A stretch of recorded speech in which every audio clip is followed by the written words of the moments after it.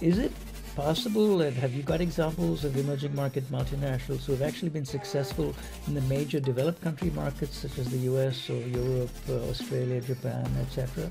A big cement producer, construction material producer from Mexico. They basically, in the 1980s, decided to concentrate only on construction. They started expanding abroad. First country they moved out was into the US. They didn't have good communications. They established a satellite system. They didn't have a good distribution system. They established their own delivery of cement to clients. They basically had to do things internalize much of what we take for granted in advanced economies. They came to the US, then at one point they were basically the third largest cement company.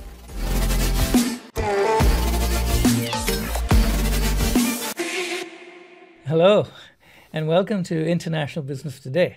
As you know, in this series, we discuss important current issues in international business based on current academic research as well as deep experiences of practitioners.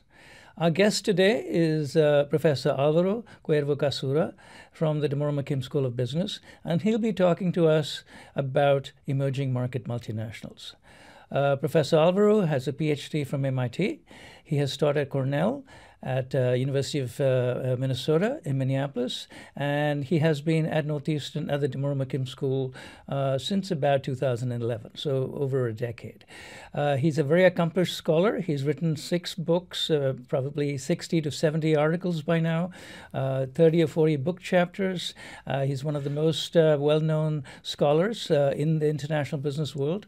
He's the co-editor of the Global Business Strategy Journal, and he has an honorary doctorate from Copenhagen, and he's on the editorial board of the Academy of Management Review, the Academy of Management Journal, Journal of International Business Studies. So, Alvaro, it is a pleasure to have you here and to hear about your deep knowledge and expertise on emerging market multinationals. Let's start with a very fundamental question. Why do we need to talk separately about emerging market multinationals? Why do you think we need a concept called emerging market multinationals? Well, Ravi, thank you very much for inviting me. I'm delighted to be here to talk about emerging market multinationals. They are important new, to some extent, new concept in the sense that we have a lot of knowledge about multinationals. These tend to be the best companies in the country. They tend to internationalize thanks to the abilities they develop in their home country. Much of the theory and many of the examples we have in mind tend to be companies from advanced economies. We assume to be leading companies, large companies, well-established. Their brands are pretty much well-known. They have gone out and have been dominating the global economy for a long time. All of a sudden, in the 1990s, and especially in the 2000s, what we have is a new group of companies coming from emerging economies that they start going out. Mm-hmm. And this is kind of a big surprise. Why? Because look, these are developing countries. There should not be, because they are developing countries, generating companies that are internationally competitive, in some cases companies that have sophisticated innovation, sophisticated capabilities, and that basically created this idea that, well, this is not what we predict will be happening. These countries should develop first, and then once they have developed, their companies can go out, and all of a sudden, even though they were not developed, they basically generated lots of companies that became highly sophisticated competitors against well-established companies from advanced economies. Good. And that was a big surprise for many of us.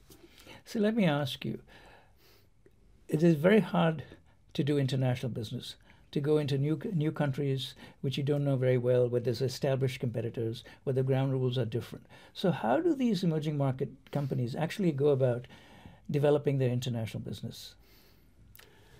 One of the ideas or the logic behind them is to some extent a dual logic. Why do we want to go out? Well, because there are better opportunities, there is a new market, we are really good at understanding what happens in emerging economies. Why don't we go to other emerging economies? We have products that target the consumers here. Hey, consumers there are similar, why don't we go and basically sell to them? So that's one, if you want, traditional argument that the products are designed to address the needs of consumers in emerging economies, therefore they can go to their emerging economies. The surprise came when all of a sudden they were coming to advanced economies. And that was here the story that, well, are they coming here because they have something new to offer, or is it that they are just coming here to buy technologies, to buy brands they were lacking? Initially, some of the entry, and especially through acquisitions, was we are really good, we are understand emerging economies, we lack some technological sophistication, our brands might not be well known abroad, why don't we go to advanced economies and buy some of those? And it was a notion that, well, they are just coming here to buy, they are just trying to get technology or more sophisticated marketing, some skills, bring them back home. Then they changed. And then all of a sudden, it's not just let's buy technologies, but let's bring the products we have created at home and start selling them in advanced economies. And that was kind of, well, these are much more sophisticated than we thought. It's not, yes, they are coming from emerging economies, they are not quite as good. Some of them are really good. All of a sudden, there is this conundrum that how do we deal with these new competitors? I see that all companies have to worry about competition, and especially if you have new challenging competitors emerging from these relatively unknown countries, it can cause managers to wonder how to proceed. Now, you've been researching and writing about emerging market multinationals for at least 10 years. And during 10 years, a lot of changes have taken place. So in what ways has your research changed our understanding and perhaps a deeper appreciation of their competitive abilities?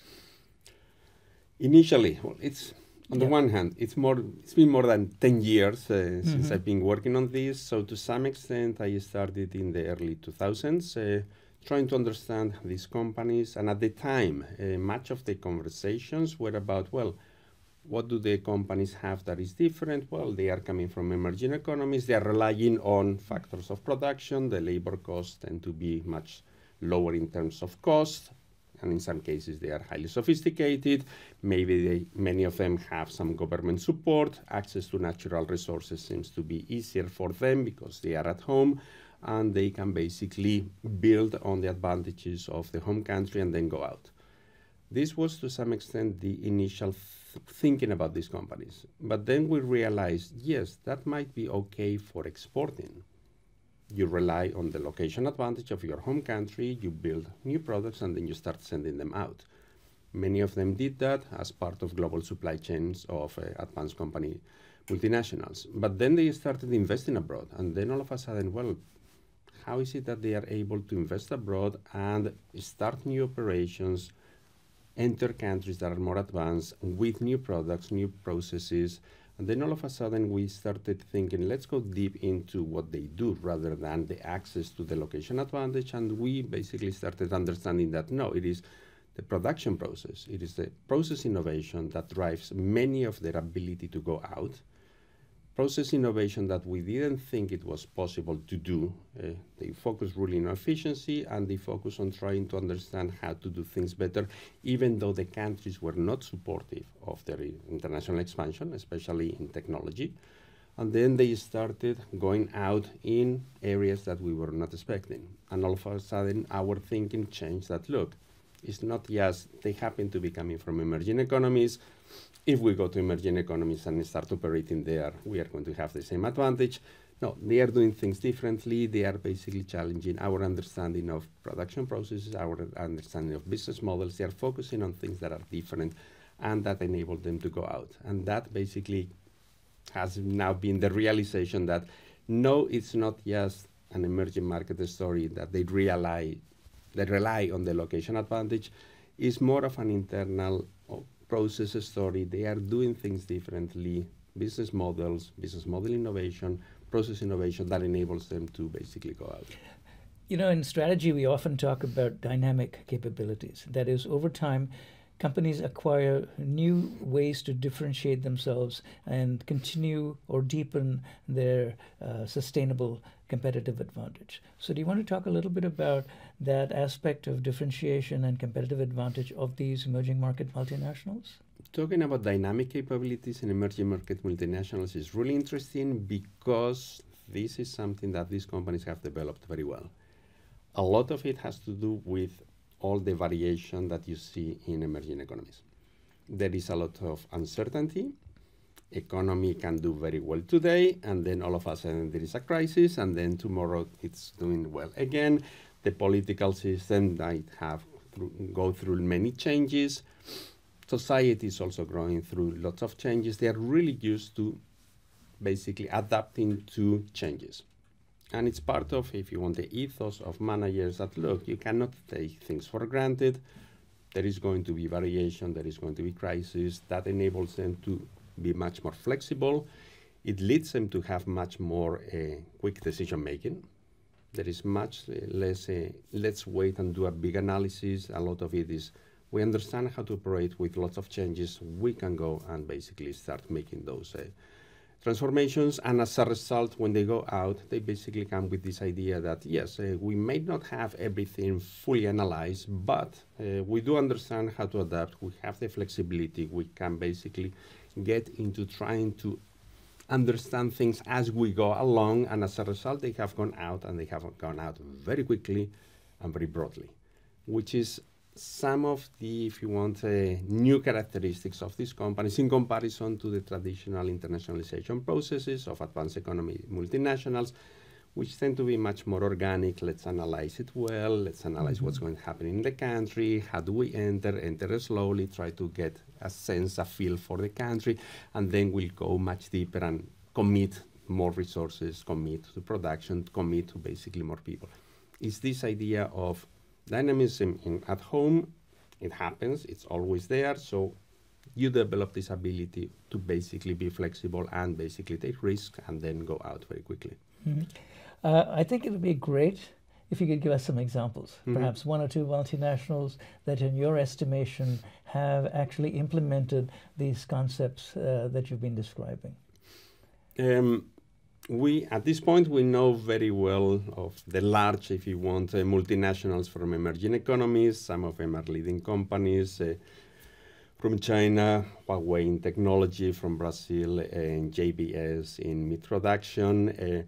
But the interesting part, I think, is not looking at the bigger ones, because to some extent, if you're running a company, you already have identified them. The interesting part, I think, is looking at mid-sized companies, mid-sized multinationals, early multinationals. How did they go out? A nice example is Farmacias Similares. It's coming Similares. Okay. It's coming from Mexico. It started, initially, it was just a producer of generic drugs, and it was selling to the national healthcare system.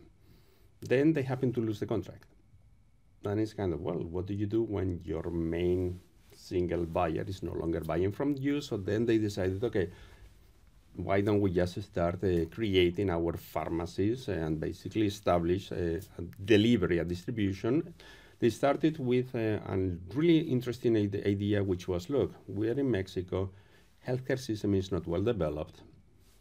A lot of the population works in the formal economy. They don't have access to medical insurance. Many of them are self-medicating. If we can basically target this market, because they have relatively low income, we are going to provide good products at a lower price. So they started targeting this market, and then they realized, yes, this is good. However, these people don't have access to a doctor. So that means that they cannot basically choose the right medicine. So they decided, let's expand it into, in addition to having the pharmacy, next to it, we are going to basically have a small medical consultancy, so that you can come to the doctor, you pay very little, to $3. You get a prescription. With that, you go to the pharmacy, you get your low-cost medicine. That was the business model. That was basically adapting very quickly to the need of a country, and then they basically took it to the rest of Latin America. And it was, look, the same needs that we have in Mexico. Guatemala has a similar need. Chile has one, Argentina has one, and they started implementing the same idea that there is a very large segment of a population, it is underserved.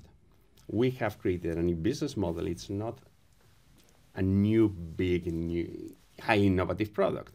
It is just a business model in which you take generic medicines, you take a doctor, put them one next to the other, and you serve the needs of a very large segment of the population. And from there, they have basically gone out throughout Latin America.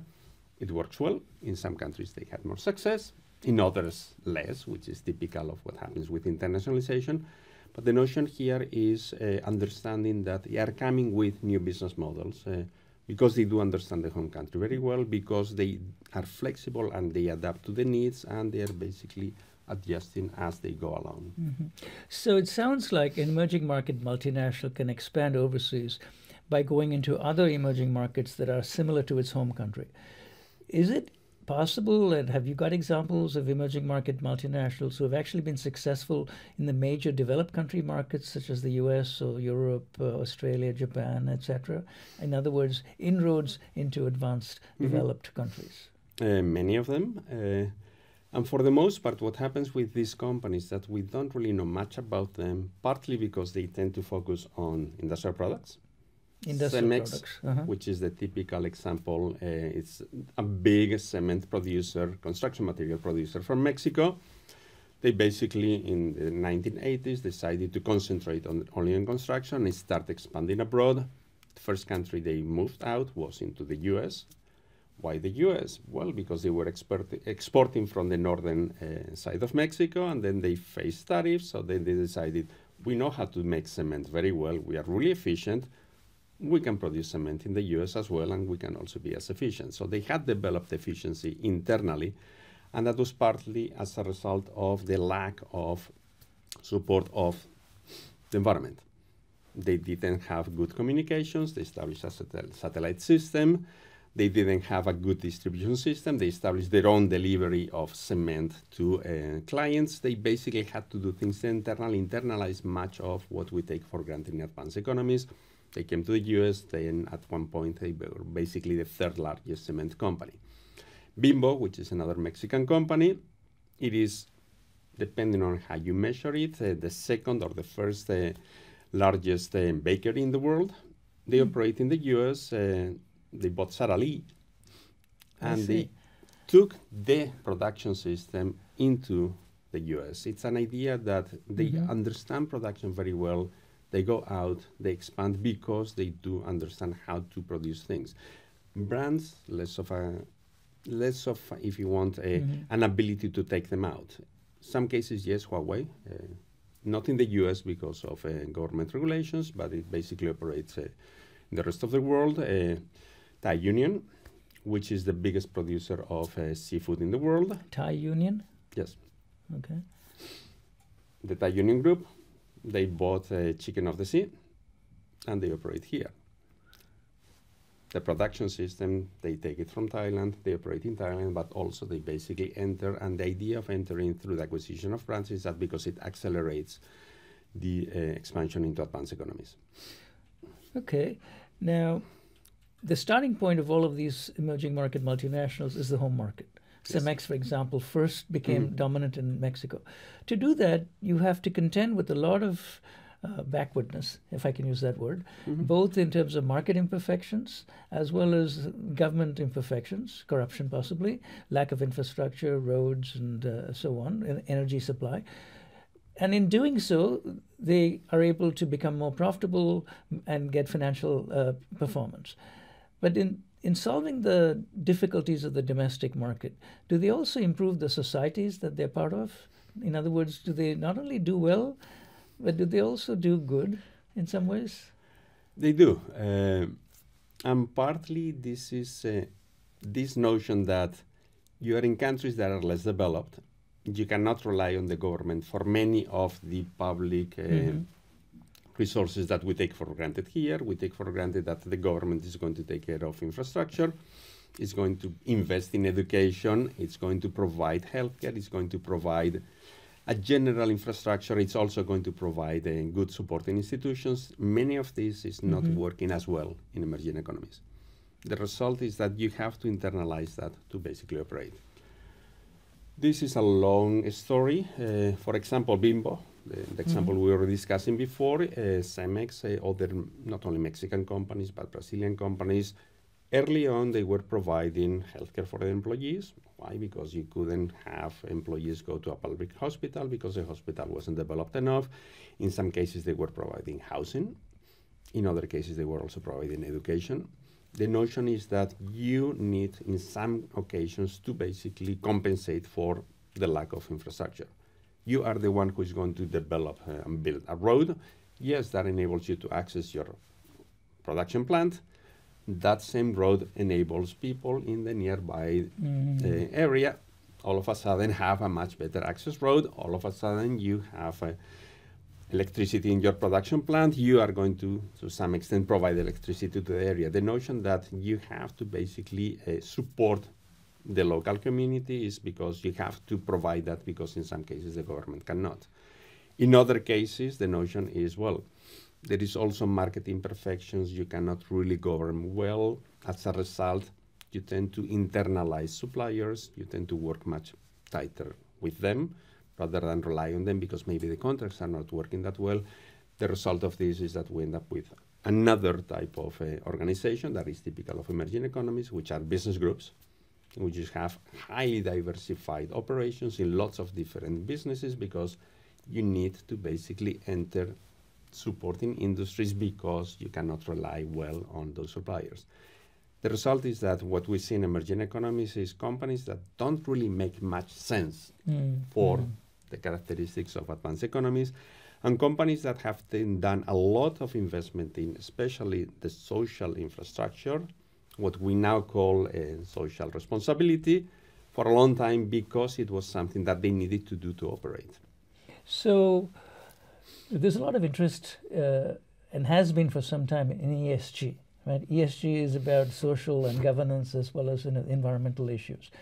And it sounds to me, from listening to you, that these multinationals have achieved a certain level of success in economically developing their countries and also in creating jobs and thus doing poverty alleviation.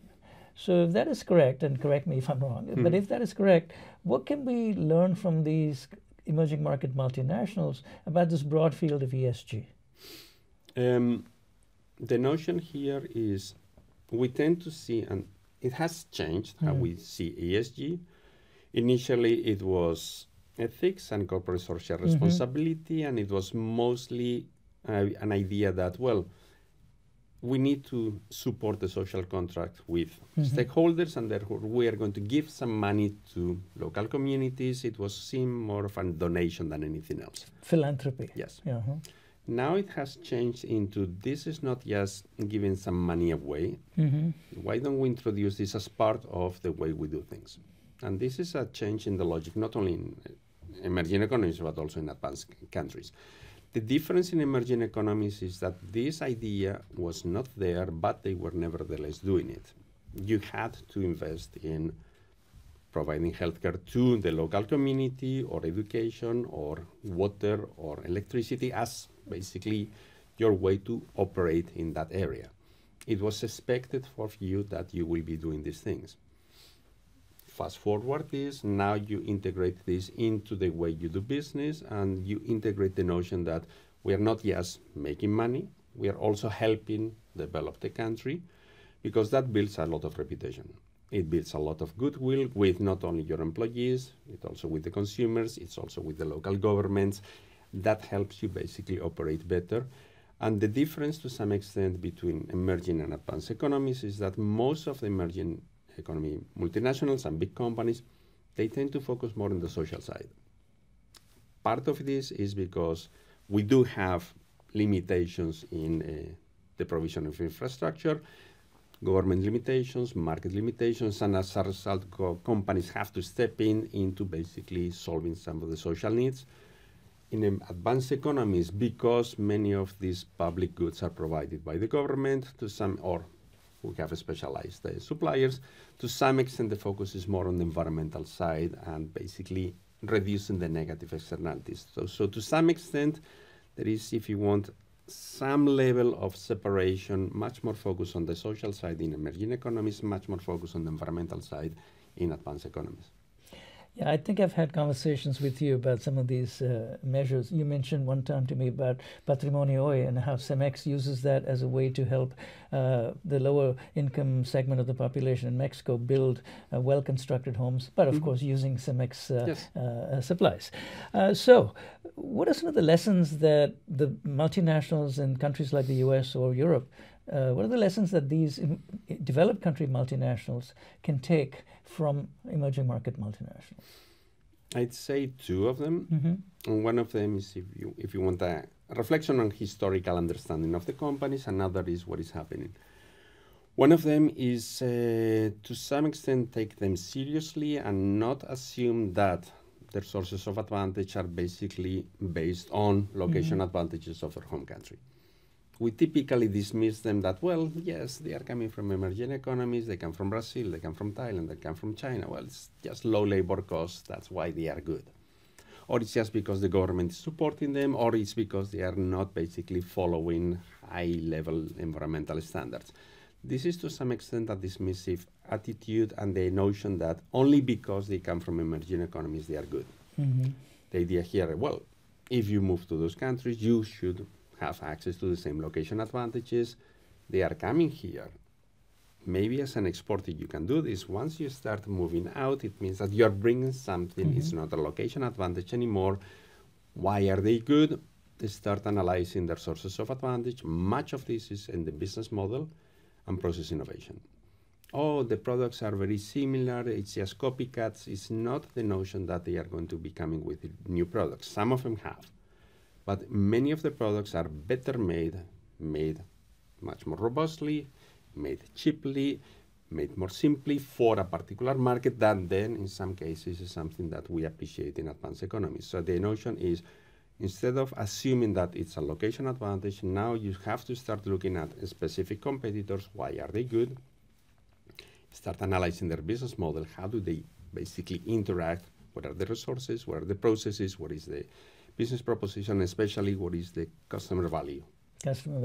How do they understand customers differently than how we do it? And then the other thing is their processes. What do they do that we could do better? So that, yes, the highest tech is fantastic, but in many cases, it doesn't have to be the best highest tech. It is good enough technology that gets you good, reliable products at a lower price. That tends to be the way to basically conquer markets. So can you give me an example or two of this sort of multinational that maybe has caught up and even superseded developed countries that we can learn from? Superseded is a matter of opinion, yes. Of course. But for example, Marco Polo, which is a big bus producer from Brazil. Buses are not the highest tech products in the world. They are relatively simple. I mean, the technology is well established, but they have basically improved the production system so that they make them much more efficiently. And it is not, well, you produce in Brazil, labor costs are lower, and therefore it's going to be more cheaply done. It is not only just the labor cost, but it is also how you use them, how you assemble them, and they have taken this out, and they have internationalized, and they have produced elsewhere very reliable, robust buses that basically can run for a long time and can operate very well. The notion is high tech is fantastic, but we are talking about, if you want, a pyramid of consumers. If you're only targeting the top of the pyramid, that is really good, but you are missing the much bigger middle and bottom of the pyramid, which are would like to have those really sophisticated products, cannot afford them. Good enough is good. Focus on the process, and from there basically take it. Huawei, which is now, if you want, one that to some extent has surpassed some of the advanced economy companies, they started that way. Why don't we take existing products, analyze how these are put together? Can we do things better? Can we basically replace some parts for something that is simpler? It's not as sophisticated, but nevertheless, it is good enough. And from there, can we do it cheaply? And that's basically how they started initially. Yes, oh, they are copycats. No, there is innovation in trying to rethink products to make them faster and to make them cheaply, and also to make them in a way that they are as reliable as the original products. And from there, yes, they invested in technology, and they have basically gone and produced really good products. Now, a lot of your examples are about manufacturing and industry. Are there similar advances being made in the area of services? For example, digital strategy, digital platforms, in those kinds of industries, insurance perhaps, fintech, banking? Here, if you look at platform, what is a platform? Dual-sided market in which you have a company connecting lots of suppliers with lots of buyers. Right. That's pretty much the standard model of a platform. Like Amazon, for example. An Amazon, a Facebook, Right. an Apple to some extent. Mm-hmm. The idea here is that you are going to specialize, and this is what we teach in strategy. This is how we understand the sources of competitive advantage. Just do one thing, do it very well. So you are Facebook, you are basically social network. If you are Google, initially it was search. Well, they have expanded into other areas. Emerging market economies don't really think one thing, do it well. We basically provide lots of services to lots of companies. So Gojek or Tencent, they are basically one-stop shop for all your digital needs. Initially, they were dismissed, well, they are just copying apps or services that we have in advanced economies. Gojek is coming from Indonesia. Well, they are just, yes, ride-hailing. Isn't this easy? We all established this. They are just doing it. No, but they have gone from, yes, taking people around to delivering food, to providing financial services, to providing entertainment. So basically, they have expanded into the notion that, yes, once you have an understanding of your consumer, an understanding of how to match consumers with buyers, why don't we just offer everything? And the notion here is that a multitude of products, highly sophisticated, can solve the needs of people who are happy to basically just have one single super app that dominates their life, and they are, on the one hand, really happy because it's super efficient. You are getting, yes, you can pay for things, you can get some credit, then you can get some rewards from your delivery, you can use those rewards in something else. This is the notion that all of a sudden you go and expand and you do understand the consumer much better. And to some extent, what we see now in advanced economies, American companies are realizing that, look, this notion of the super app is good, so why don't we just expand and rather than just do one thing really well, start offering other services? Why don't we get into payments? Why do we get into services like entertainment, games? The notion is eventually, yes, we can end up copying those companies that we thought were the copycats of our initial model. So innovation is not restricted to advanced economies. It can come from everywhere.